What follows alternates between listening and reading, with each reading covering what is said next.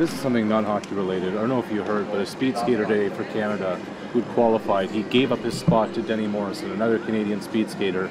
Morrison had an injury, couldn't qualify, and said, Morrison's got a better chance at a medal for Canada than I do, so I'm going to give up my spot. Works a lifetime to get here, gives it up. Morrison ends up winning a silver.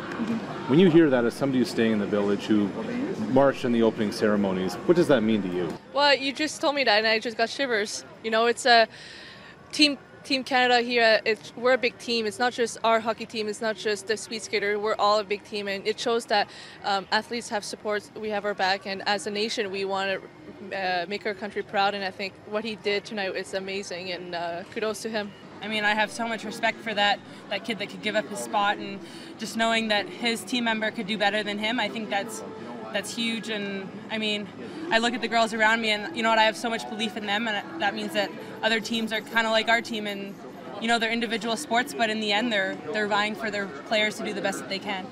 It's wild, isn't it? Yeah, it's amazing. I'm glad he got a silver medal out of it. That's even better.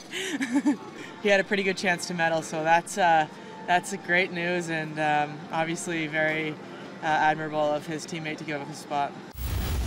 It's awesome. I think you know, there's a lot of pride, and just to be able not only to be part of the hockey team but the entire Canadian Olympic team. You really feel it walking in the opening ceremonies, but as the Olympics go on and you see you know, a lot of our athletes doing well, it just kind of encourages us and motivates us going forward.